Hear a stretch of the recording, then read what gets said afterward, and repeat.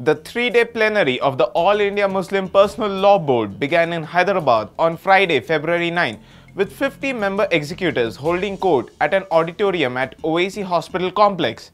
Apart from bringing reforms within the community, one of the major issues the board decided to discuss was the triple talaq bill, which is pending in Rajya Sabha.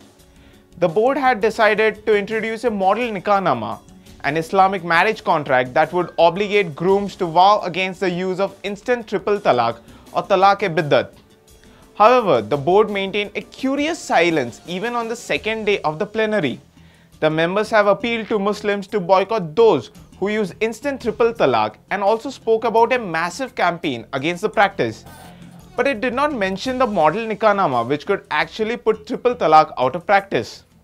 Board spokesperson Maulana Khalilur Rahman Sajjad Nomani had said that there will be a model nikahnama with a provision for grooms to take an oath that they won't use triple talaq in one sitting. But nobody raised the issue and the board did not discuss the matter. It seems the board isn't serious about bringing in the reform after all.